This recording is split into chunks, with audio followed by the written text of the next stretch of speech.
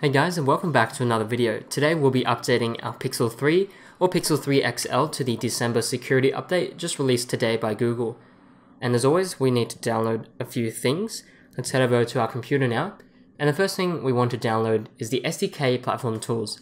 Now this is just a command line tools like ADB and fastboot that is used to connect or pretty much communicate our computer and our phones together in its various states, so that you'll need to download this for sure.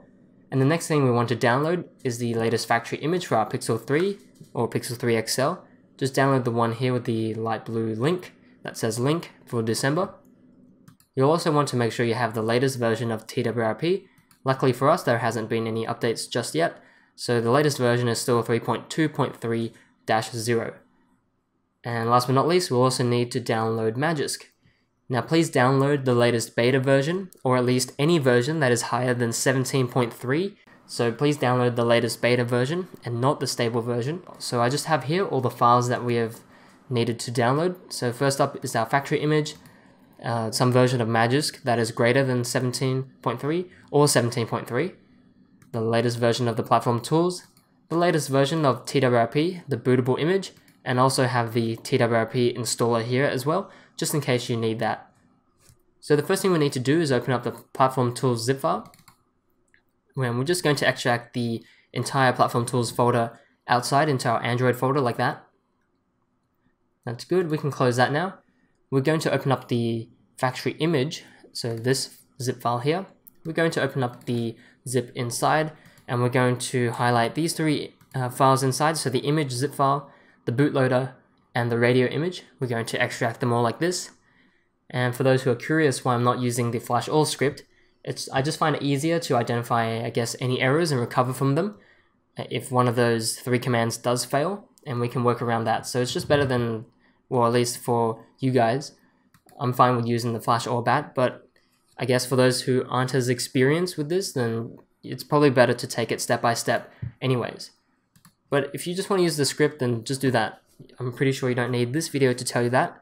But anyways, once we have everything extracted, I want you to open up the platform tools folder, and in the address bar, well, pretty much we need to open a command prompt window inside this folder. So usually you can hold shift and right click and open PowerShell window here, but another way you can open it is actually typing in CMD or PowerShell in the address bar here, and that'll also open up a command prompt window or PowerShell window in the same directory.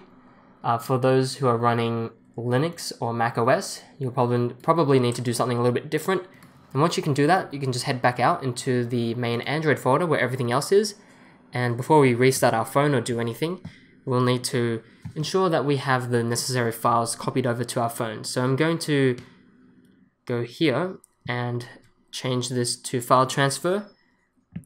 And then we're actually going to copy over a few files that we need, just into the internal storage. You don't have to put it anywhere. So first thing is, of course, the Magisk file that you want to flash. And the next one would be the TWRP installer. If you want to do that, it's optional. And yeah, that's it. So any custom kernels that you may have already installed on your phone and you want to reinstall on your phone, just make sure you download the latest version, okay? Because they usually update their kernels every time there is a monthly security update as well, if I'm not mistaken, but it wouldn't hurt to just double check in that case. Don't know what happened just then, but once you've copied everything to your device, we can now go ahead and reboot our phone into the bootloader. To do that, we're going to make sure the USB is plugged in down below, and we're going to restart our device. Tap on restart and hold the volume down button, and just keep holding that until we get into the bootloader. Just keep holding it, and we're in the bootloader now. And from here we can go back to our computer and we can run a few commands. So the first one would be fastboot devices, like so, and we are connected there. You can see the device's serial number in there as well. And we're going to flash the new bootloader. So we're going to type in fastboot flash bootloader, leave a space after the word bootloader and drag in the bootloader image, and then hit enter. And once you've done that, we're going to reboot our phone back into the bootloader. You can type in this command here, fastboot reboot-bootloader, and hit enter. and that'll restart our phone back into the bootloader. Alternatively, you can actually use the volume buttons here and the power button to select the option to reboot back into the bootloader on your device if you don't feel like typing in some commands, and I'll do that next. So we need to type in the command to update our radio image. So we're going to type in fastboot flash radio, leave a space after the word radio and drag in the radio image and hit enter. Now once that's done, we can now go ahead and reboot back into the bootloader once more. So I'm just going to go to our device here. It's quite small. Okay, so use the volume buttons until it says restart bootloader and press the power button, and that'll reboot our phone back into the bootloader as well. And once you're back into the bootloader, we're going to type in our update command, and that is fastboot skip-reboot, like that, and then type in the word update, and then I'll leave a space after the update and drag in the image blue line zip file, not the factory image, but the one that starts with image, and drag that onto the command window and hit enter. Now you should see it start to check the bootloader version and baseband version, which is the radio, and it's going to start extracting the images inside here, and the bootloader is going to decide which ones it needs to flash.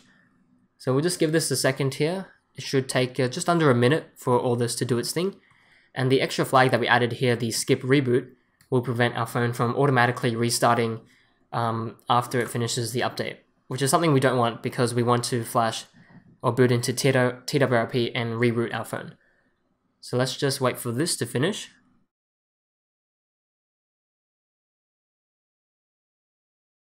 Alrighty, so we finished updating our phone here. Now we can just boot up the TWRP image.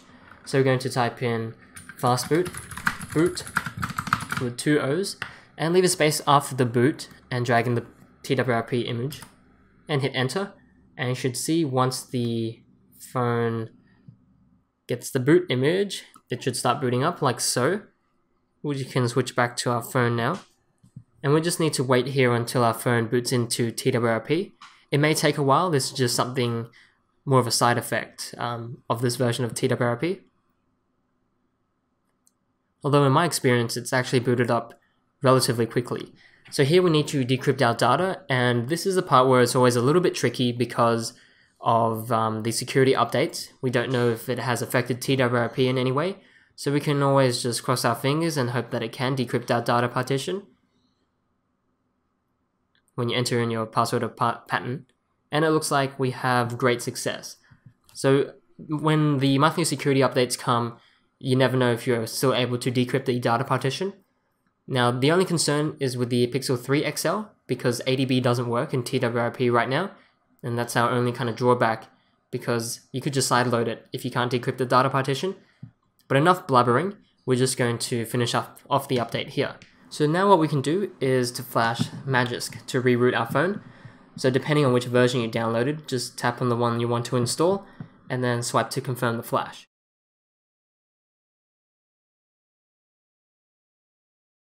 We can go back, and if you want to install TWRP, you can do that now as well. Flash the TWRP installer, and I also have one more thing to flash, so that's after flashing TWRP installer.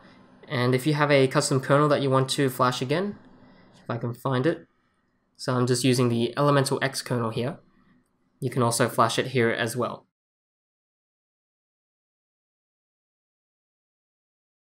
Okay, and once you've flashed everything that you needed to flash, you can just tap on Reboot System here and let our phone boot up.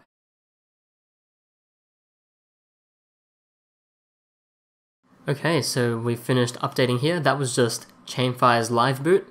So I guess it's a good sign that our phone is rooted. Now once your phone has turned on, you can just enter in your pattern. And now we can just double check if our phone is still rooted. Now that was a good indication that it was, so let's just open up Magisk Manager. And yes, we are rooted on the version of Magisk that I installed. Yours might say 17.3, but that's fine. We can have a look at our modules, and all of them are still here installed. That's very good. So our phone's rooted, which is excellent. And I think I'll just double check whether or not my kernel is installed properly. And it looks like it is, so that is correct as well. So that's it for this video, guys. If you liked it, please feel free to leave a like down below. If you have any other questions, feel free to leave that down below as well in the comment section. Alternatively, and even better yet, you can join us on Discord. I have a Discord server where we can chat about anything, especially when it comes to updates or phones, rooting things, all kinds of cool stuff. So if you're on Discord, feel free to join my server, and I'll be there along with other people if you have any questions. So please feel free to join us there as well. And again, thank you so much for watching, and as always, happy flashing.